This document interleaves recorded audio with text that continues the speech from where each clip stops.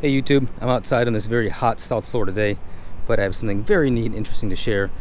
You won't see anything like this on YouTube. So I had an organization come in April and pretend to be insurance agents and case my home. And that's look for signs of weakness, hiding points, places to put bugs, things they can get into, etc.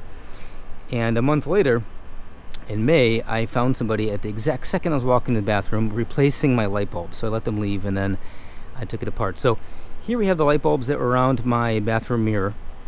So a very simple single wire connected to the LED part. And then they were actively putting in this bug here. Just look at this. How wild is that? So this is the awesome power of the government. I don't know who they think I am or what they're trying to get me to do, but this is what they planted. And there is a very tiny, I thought I saw in here, a little antenna in here hiding. Oh, I think it's connected to that part here at the top. Yep, there it is.